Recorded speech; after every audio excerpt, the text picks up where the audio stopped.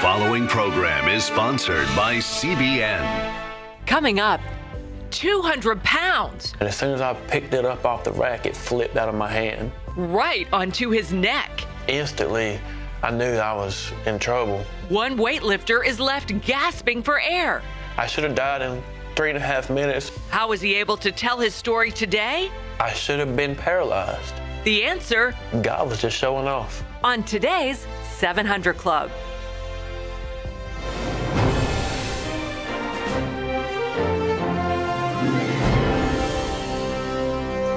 Well, welcome to the 700 Club. Open for business sooner than predicted. President Trump now saying America's social lockdown will last weeks, not months. Meanwhile, coronavirus infections are surging at unprecedented rates in New York State. The big question is Congress any closer to delivering a relief package? George Thomas has the latest. With millions of people facing the prospects of losing their jobs and a once booming economy showing signs of deep recession, the president says he wants the country open for business sooner than predicted, even as the coronavirus continues to spread and hospitals brace for a wave of virus-related deaths. America will again and soon be open for business, very soon, a lot sooner than 3 or 4 months that somebody was suggesting. The Treasury Department set to release new jobless claims on Thursday. Experts predicting the numbers could be in the millions as more states order all non-essential businesses closed and 1 out of 4 Americans forced to stay home. The president tweeting, "We cannot let the cure be worse than the problem itself," adding that he's going to re-evaluate federal guidelines on social distancing next week. We can't shut in the economy. The economic cost to individuals is just too great. On Capitol Hill, gridlock as lawmakers try to come to an agreement on a near $2 trillion aid package. You know what the American people are thinking right now, Mr. President? They're thinking that this country was founded by geniuses, but it's being run by a bunch of idiots. Democrats say the plan leans too heavily in favor of corporate bailouts, the GOP accusing Democrats of trying to embed a liberal agenda. Senator James Langford of Oklahoma pushing a charitable giving amendment to the coronavirus aid bill that would allow nonprofit organizations to play an even stronger role in helping our nation's vulnerable individuals and families during this crisis. The not-for-profits are the bedrock social safety net of our society. The way we're set up as a culture is families take care of families. There are not-for-profits, churches, and entities that are around communities, and then government comes in with assistance where needed at that point. Congressional leaders and the White House say they're close to a deal and could vote today. The Federal Reserve doing its part, agreeing to buy back government and corporate debt to keep the economy going. Meanwhile, the number of coronavirus cases exploding in the U.S. by 15 times since last week's guidelines were released. New York, now the epicenter, with more than 20,000 confirmed cases of COVID-19, and worries the city could run out of ventilators, masks, and other critical supplies to care for the flood of patients. We're short on PPE that a lot of folks are short on around the country. Masks, face shields. The state's governor ordering all hospitals to increase capacity by 50%. This is going to get much worse before it gets better. More than 46,000 Americans have been infected with the virus. 593 people have died so far, 125 of those in New York City alone. Alongside those troubling numbers, the economic impact is also starting to take effect. Heather Sells reports how coronavirus policies are affecting small businesses in Virginia. Like most of the country, here in southeastern Virginia, the streets are quiet and businesses are struggling to keep their doors open. Sweeping new orders from the governor are closing many non-essential businesses for now and restricting restaurants to takeout only. At the Cutlass Grill restaurant in Chesapeake, owner Sean Dawkins oversaw 47 employees just a few weeks ago.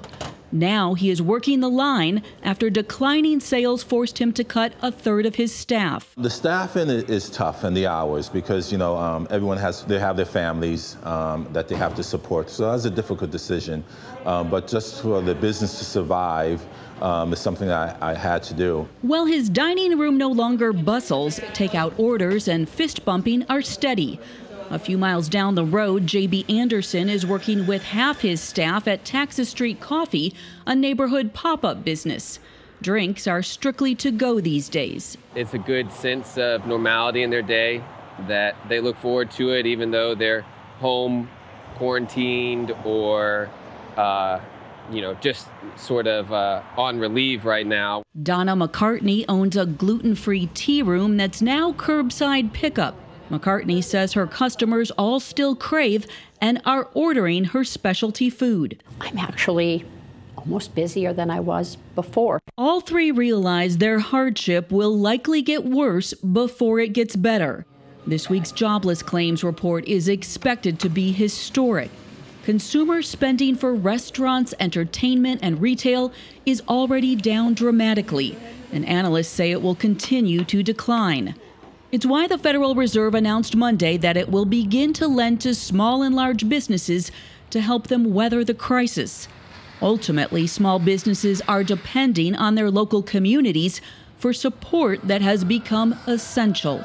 I think supporting local business will not just be like a hipster trend right now. I think it will be something that will sustain small communities and rural communities around the nation right now. Reporting in Chesapeake, Virginia, Heather Sells, CBN News. Well, our medical reporter Laurie Johnson will be with us in just a moment. But first, Stephen Moore is a former Trump economic advisor and author of Trumponomics. And Steve, could you tell us what the package is that the Republicans are proposing? It's a couple $1 trillion, but how is it composed? So, hi, Pat.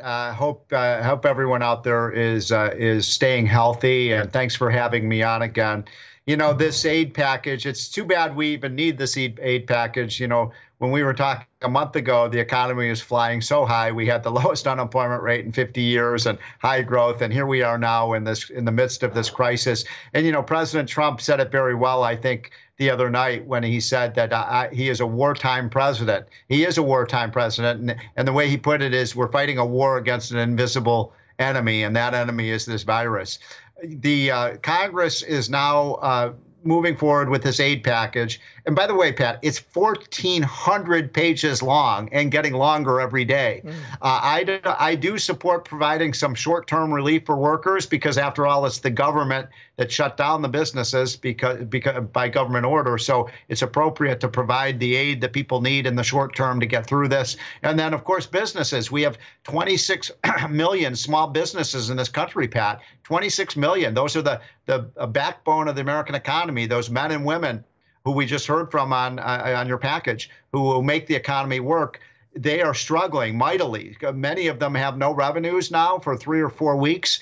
Revenues for a business are the oxygen that keep it alive. So there is a package that would provide loans. I want to be very clear about this, Pat. This is not a bailout. It's not a big giveaway. It's a loan program so that businesses that are healthy businesses can get a loan from the government to get through this next 6 months. They will repay that money. And we need that, Pat, because we want these businesses to be able to hit the ground running as soon as we've stabilized the coronavirus. But I've got to say one other thing about this package. It just disgusts me that Nancy Pelosi and the Democrats are trying to turn this into a Christmas tree. And they're putting all of these completely absurd items into that. They're putting in these global warming, climate change things. They want bailouts for union pension plans. They want permanent leave. Those are things that maybe need to be debated, but we got to get this aid out yesterday. It's a scandal that it's taken so long to get this money to the businesses and the workers that need it. Well, I understand they want to include Planned Parenthood, that any bailouts that Planned Parenthood will be qualified to receive large amounts of government money, and the Republicans say no way. Is that a sticking point? There are so many sticking points, and it's hard for me to even keep up with it because the bill keeps changing all the time. I mean, how hard is it to get this done? You don't need 1,400 pages.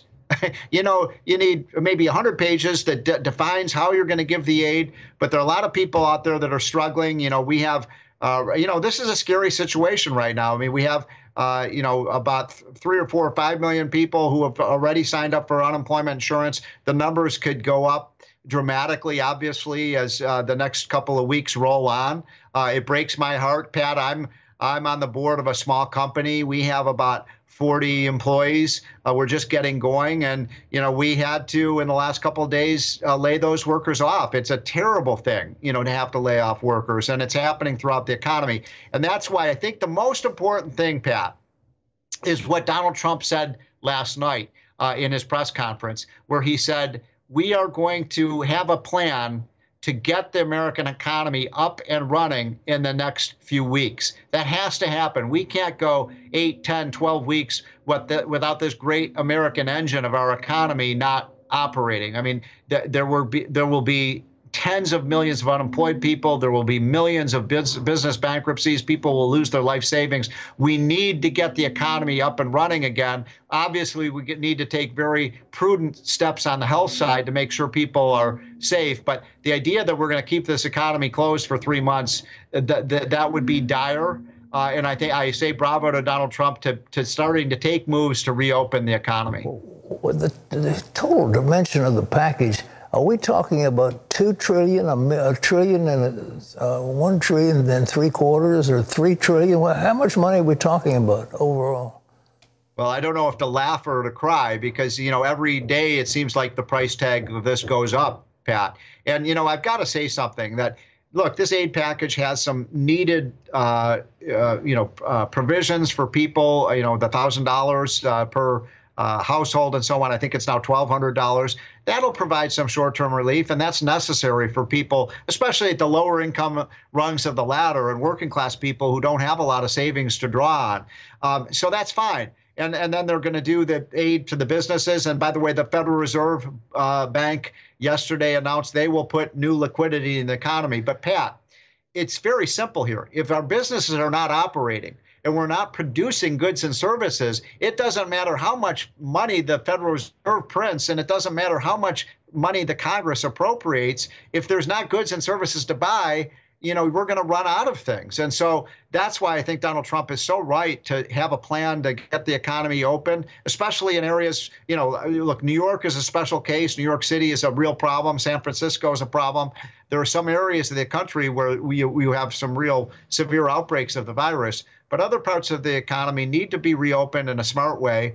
And we have to really, we can't take trillions of dollars of losses. And incidentally, once the coronavirus is stabilized and on a decline, I do believe, I want to sound optimistic here because I am optimistic. I think the economy will boom right back to, it's going to take 6 months to a year, but we're going to get back onto a very healthy pace of growth as we had right before the coronavirus hit. Well, Steve, I appreciate so much you being with us. And ladies and gentlemen, I echo what he has said. We can't make this into a Christmas tree for all these special interests. It's got to be a package of getting our economy. For example, the airlines are talking about shutting down. We have to have those planes flying. Well, the airlines are looking at $500 billion or more they need to get going. So these are loans. We loan them the money, or we take preferred stock. There are a number of ways you can do it. It's been suggested that we have forgivable loans, and the loans are given to businesses to keep people employed. And if they do it, then after 2 years, that loan is forgiven, which is a good way of doing it. But whatever it is, it's got to be done now. And this political going back and forth has got to stop. The country is in dire need, and you can imagine a man's life savings is being taken away. These small businesses, for example, the hotels are in desperate need. The biggest hotel in New York, the Hilton in New York, the biggest hotel in the whole city, has shut down because several of the employees had coronavirus. Well, what's going to happen to those hotel companies? they need some help. And what about those restaurants? Guy's got 10 or 20 or 30 employees, and he has no customers. I mean, there's a desperate move, and I think it's time we stop fiddling around with this thing and get on with it. And I believe the senator from Louisiana was exactly right. Geniuses put our Constitution together, and now it's being run by idiots. I mean, we can't have that. It's really shocking. I mean, I just stand back and go, what are Pelosi and Schumer and others who are following their lead thinking? I mean, this is not a time for politics as usual. Yeah. One bill should be being passed that addresses one serious issue, maybe in multiple ways. Nothing attached to it. Just pass the bill. I mean, how hard is that? All right. Thank you, Madam Speaker. Really? Well, our CBN medical reporter, Lori Johnson, is here for more on the latest. And Lori, there's some thought that maybe we've gone overboard. We've contained this terrible plague. What's the risk of lifting the social restrictions too soon? Pat, the primary risk is that the healthcare system, particularly the hospitals, will not be able to handle the number of patients. We know that the United States of America has hands down the best healthcare in the world. We have the smartest doctors, the most technologically advanced equipment like these wonderful ventilators that breathe for us, and now these wonderful drugs that are showing such promise and are showing that they're so effective. But these resources could run out if too many patients flood the hospitals. And that's why yesterday the White House Coronavirus Task Force said, okay, folks, everybody stay in their homes for at least one more week. And then when it comes time for us to venture outside, it's going to be on a very targeted basis, only certain people in certain places. Why did New York have this problem? Is it because of the crowding of the city? Probably. Those people are crammed in there like sardines. I love New York. I was supposed to be in New York right now on vacation, but we know that there are 28,000 people in 1 square mile of New York City. And so New York State is the epicenter of the country. In New York State, they have 60% of all coronavirus cases in the country. But then New York City, the greater New York metro area, 1 out of 1,000 people has coronavirus. That's 5 times higher than the rest of the country. And then in New York City proper, it's 1 out of 700.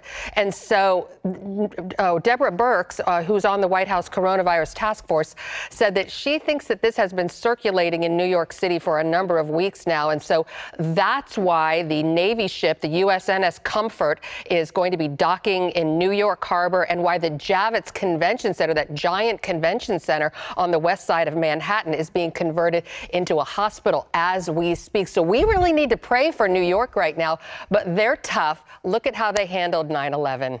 Well, one last question. What about these new tests that takes 45 minutes?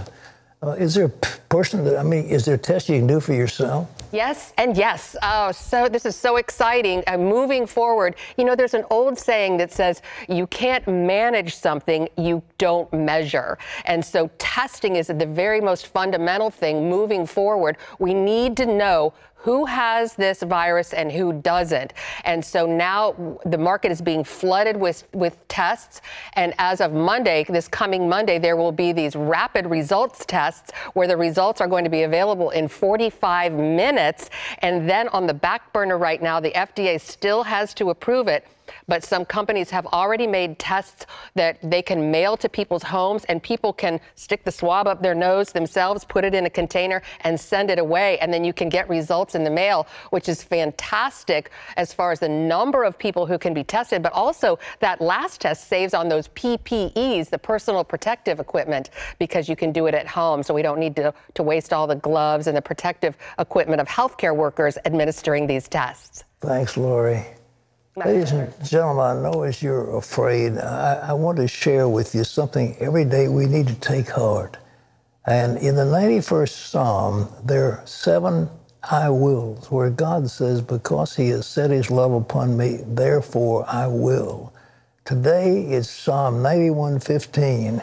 Here's your verse for today.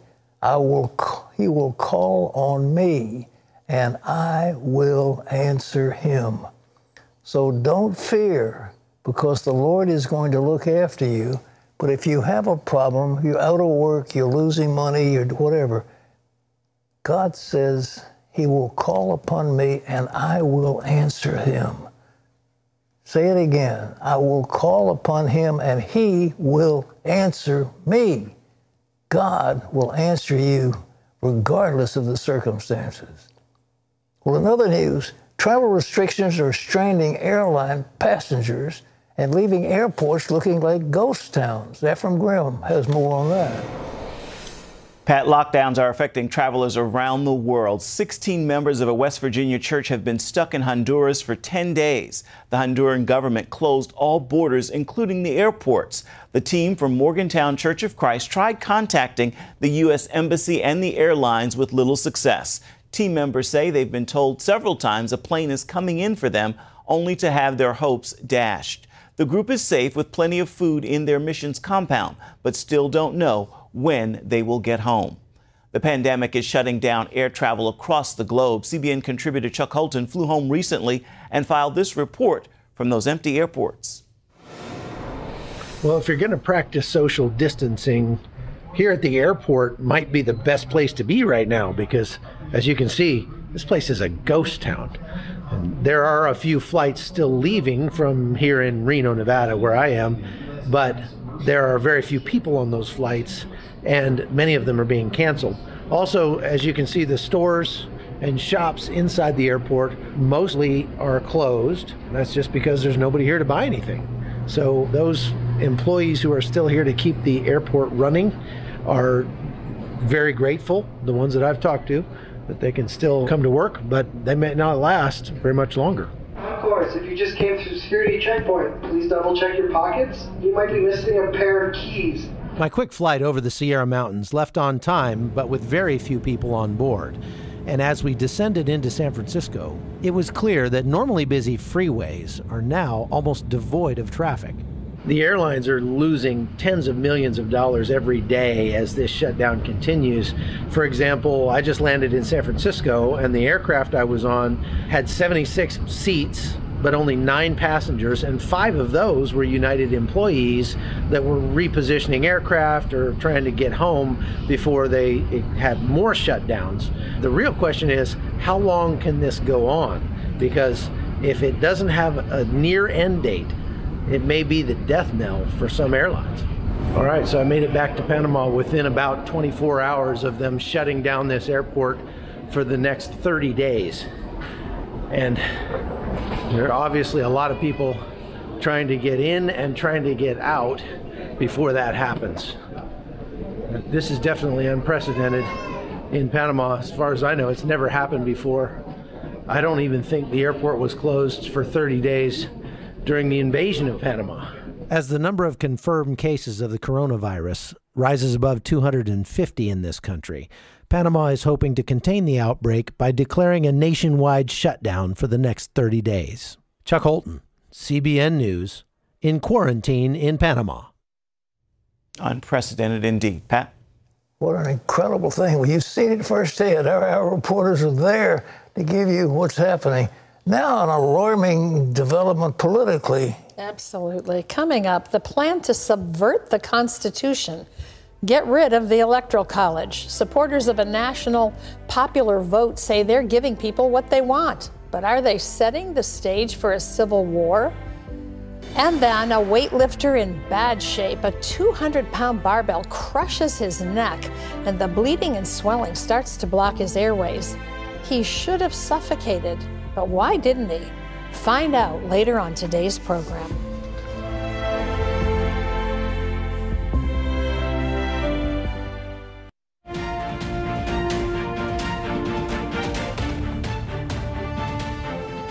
Just imagine if the 20 largest cities in America elected our president. Well, that's not too far-fetched. The only thing standing in the way is the Electoral College.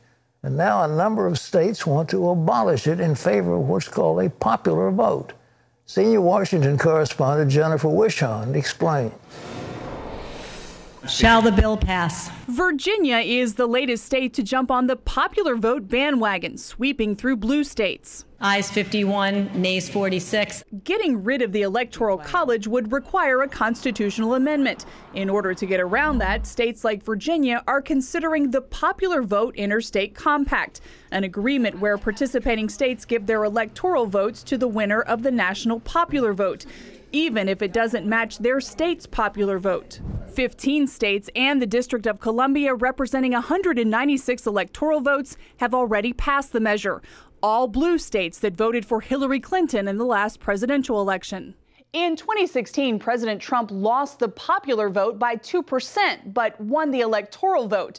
Just days after his surprise victory, prominent liberals started sounding the alarm to change the rules. This has happened twice now, since 2000. Al Gore and now Hillary, and it seems to be happening to one party. Only us, only Democrats. Right, which is, of course, the way they would want it. Yeah. You kind of can't blame them for that. But how do we fix that? There's a simple solution to it. We have to just abolish the Electoral College. It's not... Our founding fathers, however, chose the Electoral College as the constitutional system of selecting a president. It was a compromise between having Congress and citizens choose the commander-in-chief. The founders came up with a brilliant way of saying every state needs to have a voice, and the people need a voice as well, and that's the Electoral College. Let's face it, it can be a bit confusing. In fact, the National Archives begins its explanation this way. The Electoral College is a process, not a place. That process consists of 538 electors chosen by states. Each state has the same number of electors as its members of Congress. To win the White House, a presidential candidate must get at least 270 electoral votes.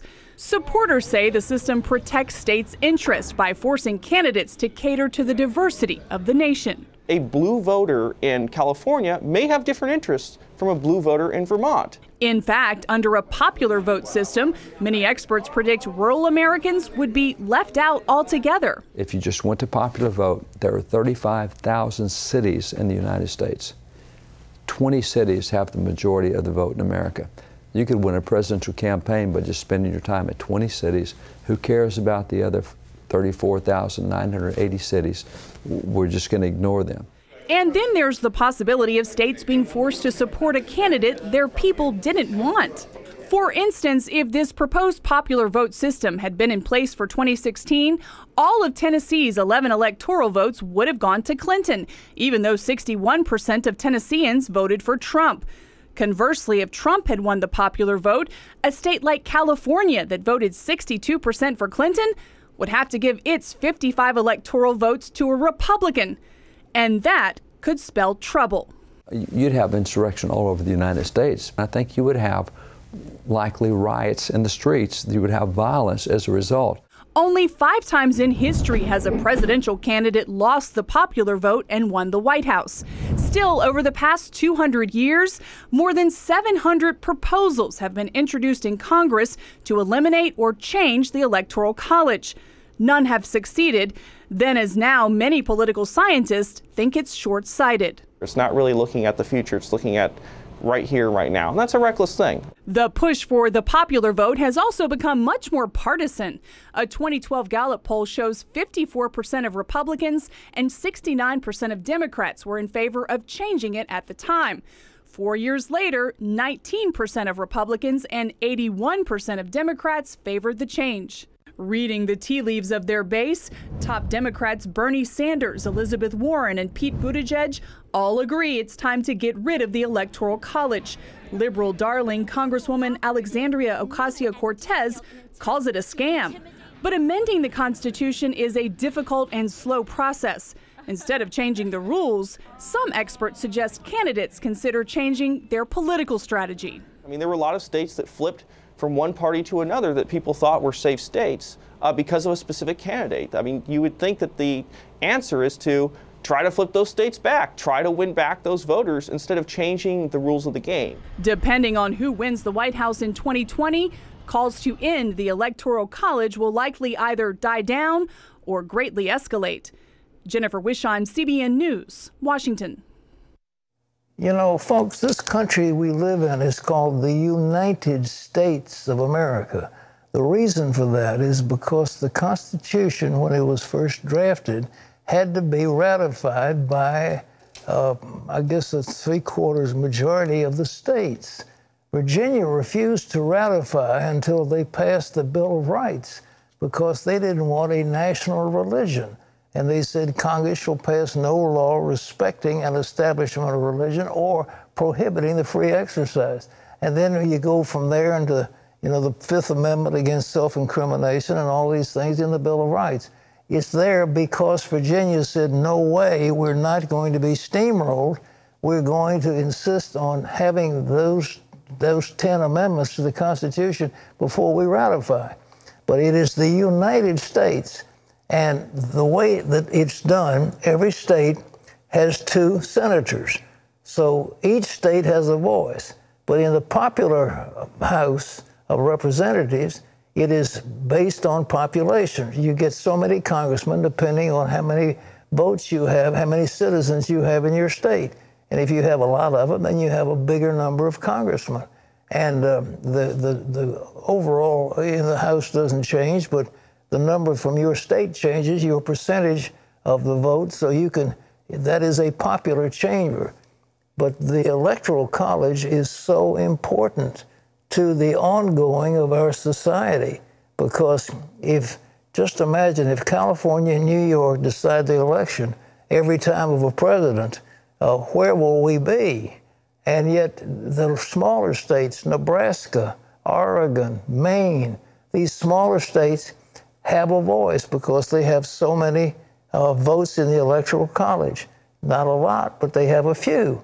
And those few make up the difference. And so there is attention on all those states by the people running for office. But again, this is the United States. And when it was all over and they came out of the Constitutional Convention, somebody asked Benjamin Franklin, what do you have? He said, it's a republic if you can keep it. We have a republic. We do not have a democracy. This is not a populist democracy. We have a system of checks and balances. Why? Because the framers of our society recognized a moral truth that human beings are sinners, and they therefore did not wish to give sinners too much power.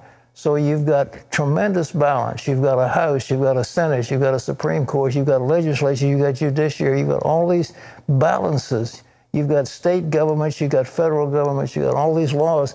And it was deliberately set up to slow things down and to make a balance so that the one group couldn't oppress another. And the Electoral College is key to preserving a republic, which is what we have as the author of our freedom. And so I just want to say again, this move to throw the Electoral College out is so ill-considered. And I hate to see what's going on in Richmond, Virginia, because when the Democrats take control of a state, they have their way of ruining a lot of things. The Democrats used to control the state of Virginia, but they were more conservative. And now it's Katie by the door, the stuff that's coming out of Richmond. So anyhow. Well, it was done with intention and purpose, and we ought to understand that and appreciate it. It's a great system that was put in by the Founding Fathers, who were brilliant, and they thought long and hard about it, and they had studied all the other kingdoms of the world. They read the philosophies. They were learned men, and they weren't in the grip, if you will, of some passion of the moment. All right, what's next? Well, coming up, a suicide grip nearly kills a weightlifter. A heavy barbell rolls out of his hands and right onto his throat. See the survival the doctors are calling miraculous when we come back.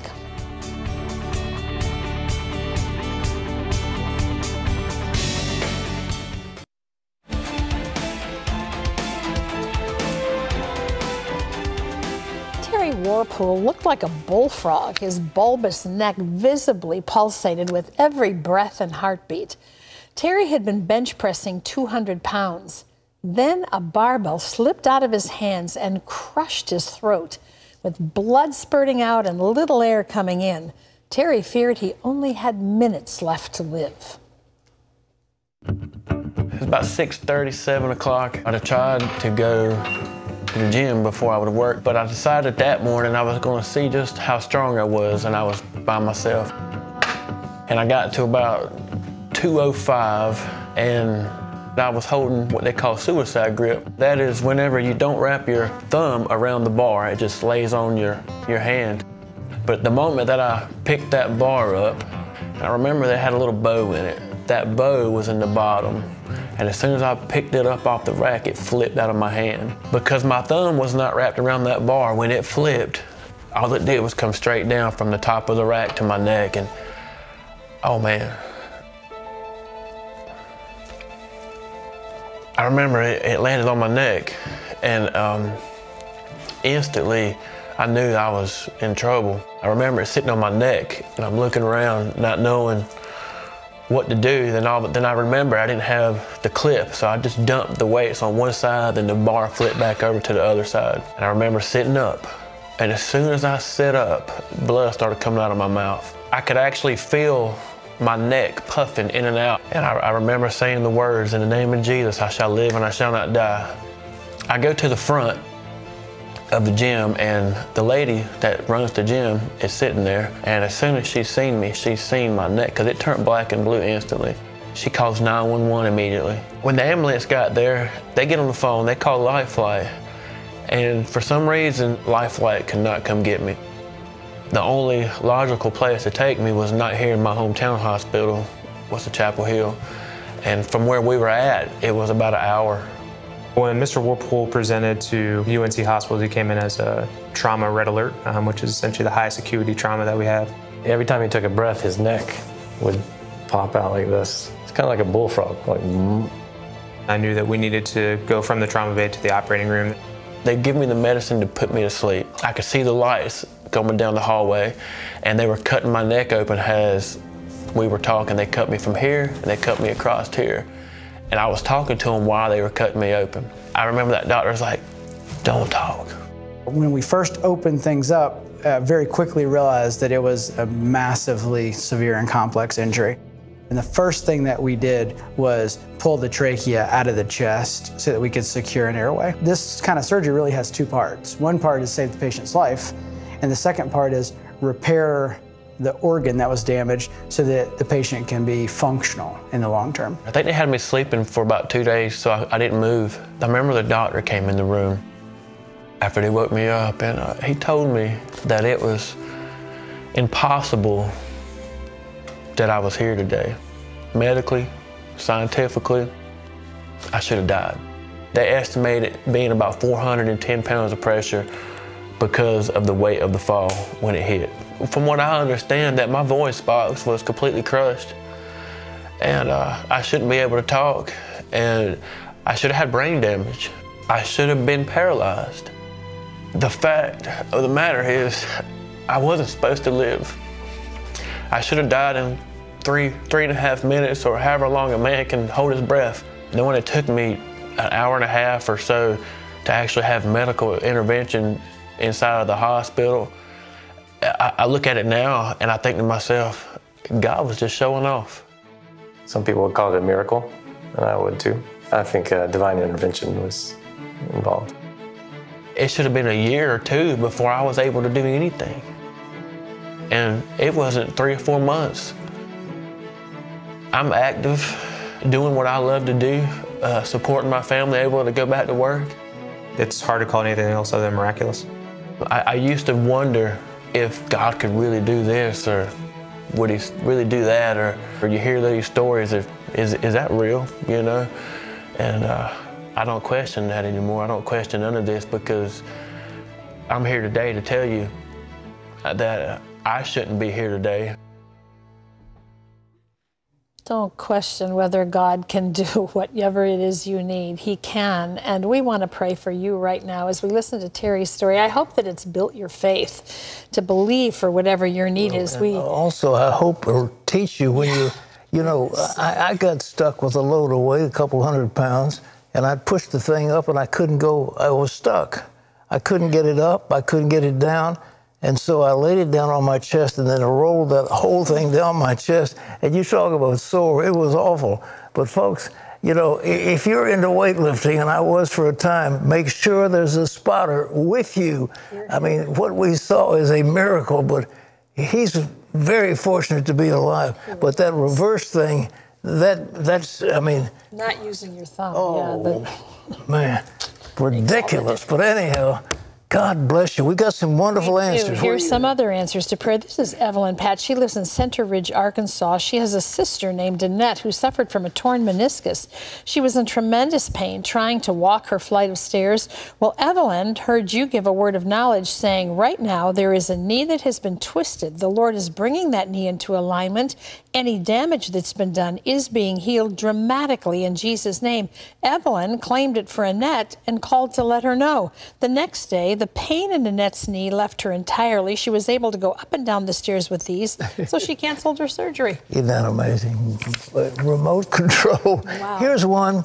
For 20 years, Donna, who lives in Mount Holly, North Carolina, was bent over and couldn't walk because of scoliosis. She was watching this program, and Terry was saying, somebody has an unstable walk. God is healing you.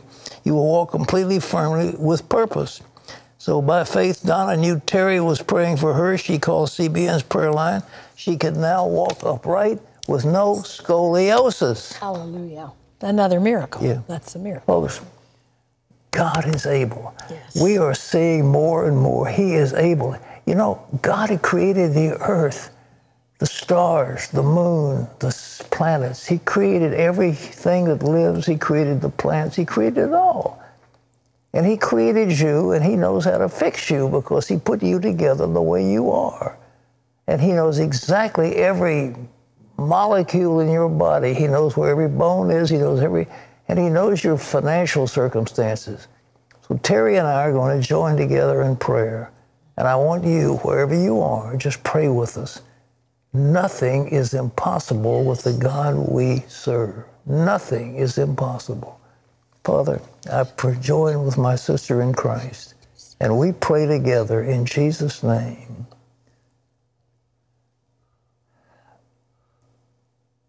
Somebody's got a bulb break on your aorta. I mean, there's like a bulb coming out.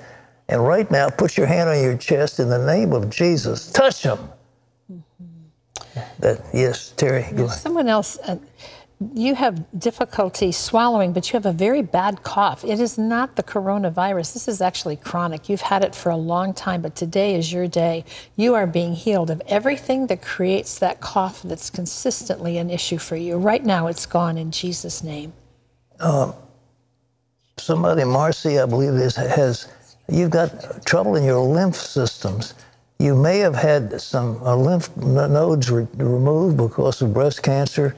But whatever it is, God right now is healing your lymph system, and any swelling that's there is being taken away.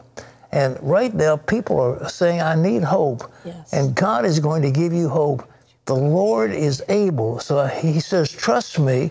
And if you'll trust him, all things are possible with the one the Lord loves. Terry? Yes, someone, your hips are out of alignment. You're actually seeing someone about that right now. You're having some different treatments done, but it affects your gait. It affects, there's pain in your hip, pain in your knee, pain in your foot. God is healing all of that for you right now. From your waist on down, everything is set in order in Jesus' name.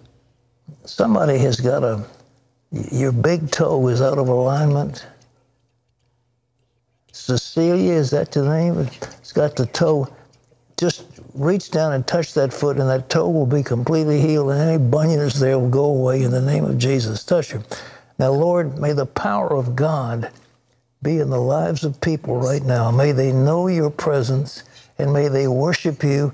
Receive an answer, folks, to the deepest need of your heart. In Jesus' name, amen and amen. Terry. We've got a minute. No. Yes, well, still to come, another round of your questions and some honest answers. Ray says, I've done drugs, I've lied, lusted, and committed adultery. What, if anything, can I do to be saved? Stay tuned for Pat's answer. It's coming up on today's show.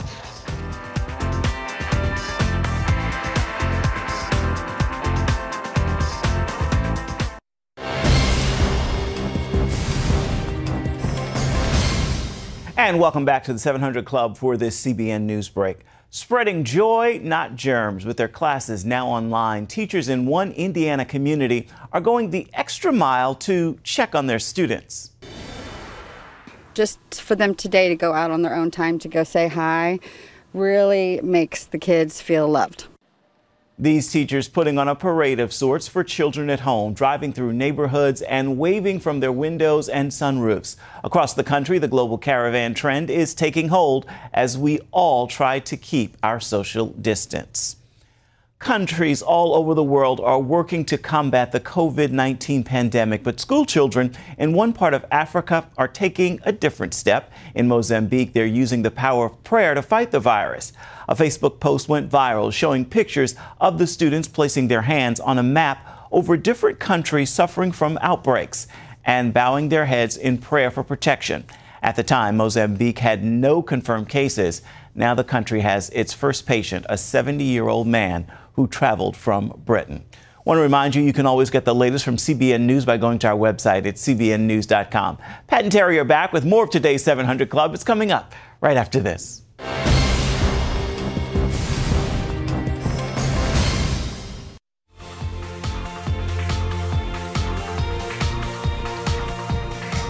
Store shelves are bare and basic necessities hard to come by.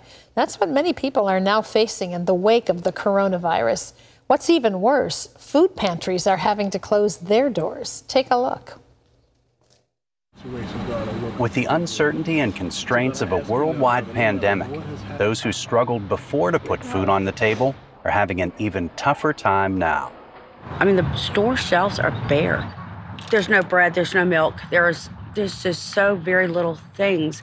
To make matters worse, many food pantries that normally take care of these vulnerable families are closing their doors. We just left a place in Norfolk that was closed, so we kind of were giving up hope. There are still some keeping their doors open.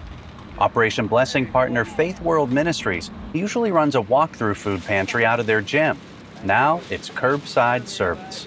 And this gives me renewed hope in people. Suffolk Christian Fellowship, another Operation Blessing partner, doesn't have a parking lot, but they're still determined to serve. Ministry Director Lorna Slaughter. We are in a crisis right now. We do know that this virus is out there, and we know that all of us are prone to be affected.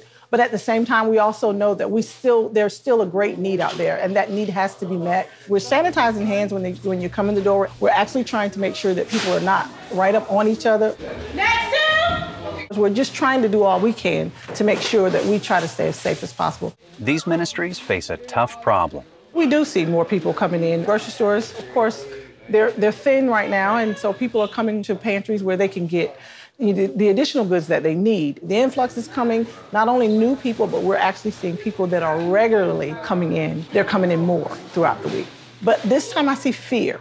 People are asking for additional goods and items because there's a fear that's, of course, is present right now. And people believe there's a comfort in having enough goods.